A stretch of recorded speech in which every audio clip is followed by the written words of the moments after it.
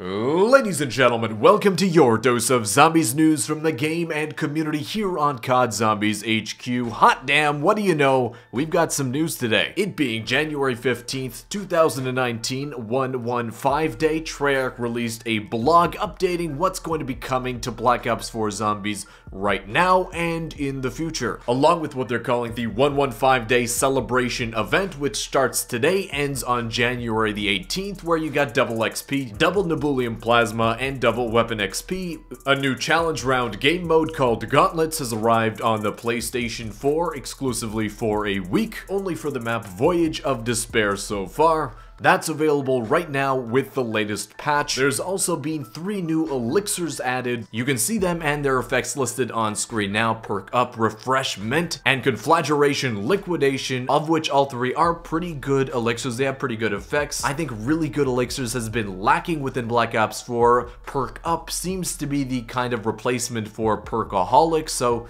that seems to be something that's going to be pretty sought after when you're spinning for elixirs. Along with the new elixirs, they've made some changes to some elixirs that were already in the game, 6 of them specifically. You can see them on screen now. I'm not going to read over all of them, just know that they've pretty much been buffed, all of them. They've been made better than they were before. Now, switching gears away from today's patch, and instead let's look ahead at stuff that they're going to be adding into Black Ops 4 Zombies very soon. We've got mastery camos, so new camos for completing harder challenges within zombies. Secondly, we've got something that I think a lot of fans were asking for, expecting with the release of DLC 1. For whatever reason we didn't get it then, we are going to be getting it now, and that is classic and loot weapons returning into zombies map. So weapons like the MP40, the Grav, the Demon 3XB, the SWAT RFT, and are all coming to zombies. No word here on weapons like the Galil, which is in Blackout. We expect it to be in maps like Classified, where it was originally. Although it's not mentioned here, here's hoping that they just forgot it or didn't want to mention it for whatever reason. The Galil should definitely be within maps like 5 in Zombies. So it's good that they're adding new weapons. We don't have a timeline on when they're going to be added.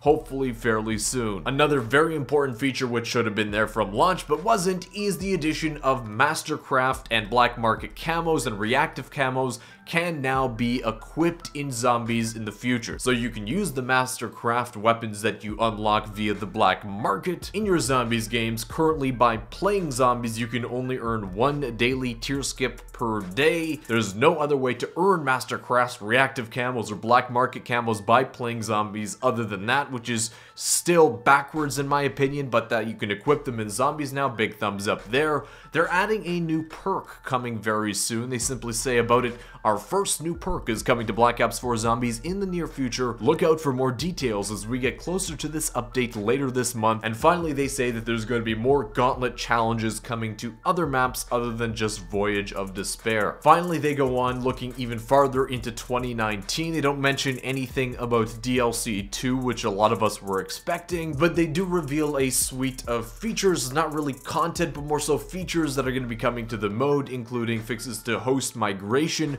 the ability to pause the game as the host. So that's really good if you want to take a bathroom break when you're playing with your friends. I wonder if that could be abused somehow if you're playing a public match where the host just decides, you know, I'm going to take a break for 5 minutes, and what do the other players do? We'll have to wait and see how that works. Split screen pause is going to be added, more gauntlets, which we talked about earlier, expanded stat support for the Black Ops Authenticity stamp system. Cool. I don't really use it. I don't really know anybody that does, but hey, it's there. Finally, the most meaty of these updates, that is faction callings. I'm going to go ahead and read what they say about this one, where, quote, factions is planned to be our most intricate new feature coming to Black Ops 4 later in 2019, and as such, will require the most time to complete the engineering, scripting, and implementation and testing needed before going live in the game. I think this is in response to Jason Blundell apparently telling Mr. Waffles at the review event for Black Ops 4 that faction callings was already completed, waiting to just press that button to launch into the game. Apparently that's not the case, but I digress. They continue by saying, quote, faction callings are designed to feature full season of 12 unique challenge events across all zombies maps and game modes that rewards players with never before seen character customization loots. Hopefully, oh dear God, hopefully it's not just face paints.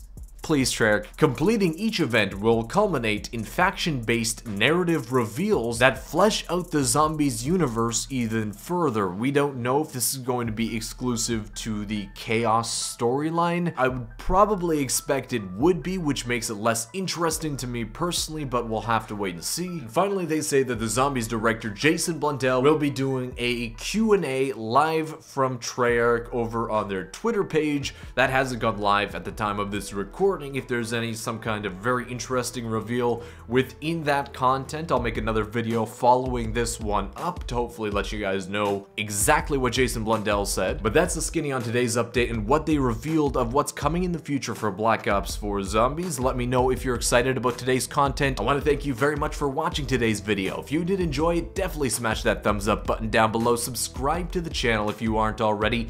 A huge shout out to everybody in the notification squad with that bell icon turned on. You guys are awesome, and I'll see you with another Zombies news video hopefully pretty soon. Peace.